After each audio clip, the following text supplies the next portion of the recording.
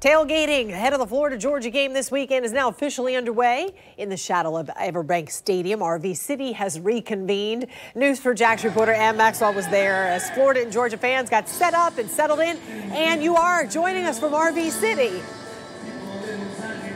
Yeah, it's always a party out here, Joy. They've got the music going. They've got all their decorations, their big setups. Look at that big old skeleton there. That's going to be 10 feet tall. There's lots of spirit on both sides here at this Georgia tailgate. There's a Florida fan who drove here in his Florida golf cart, as you will see.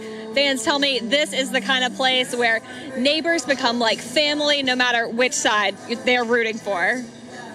RV City really is a city unto itself. There's streets, transportation. Every time we come by, we meet somebody new. How y'all doing? And even a mayor. We have the bar set up, and then at night we put the lights up, and then for game day, you roll right into here and you watch the TV. This is Richard Dean. It's supposed to be windy all week.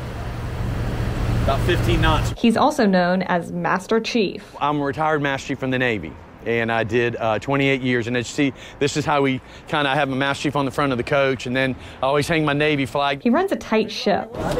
If he chews that thing. But on another, more dog-heavy street, Randy Stone says he's also known as the mayor of RV City. Well, we got a Florida mayor, a Gator mayor, and a Bulldog mayor. We caught up with him and his First Lady, Tammy, as they were putting the finishing touches on their home for the week. Actually, my wife drank all of these, but I made them.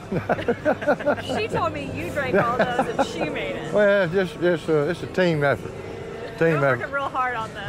Yeah. The mayors, both Bulldog and Gator, are diplomatic. Everybody used to think it was a spitting contest.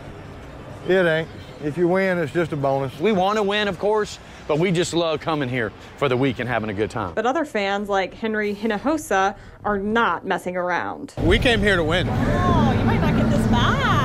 This custom-made belt, a symbol of past victory. There you go, just like that. Yeah, there she goes. With fans coming from the north. Go Dogs. And the south. Go Gators. RV City is the kind of town where people know their neighbors, and everyone is welcome.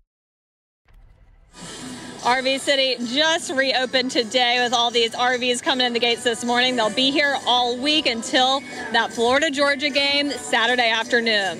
Reporting live from RV City, Ann Maxwell, Channel 4, the local station. Thank you, Ann. A massive 158-car pileup leaves 7 dead and dozens more hurt.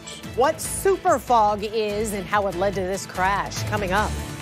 Plus, an alarming trend recently, bullets flying on busy roadways in broad daylight. What authorities are saying about these dangerous incidents. And Michael Cohen, President Donald Trump's former personal lawyer, faced his ex-boss.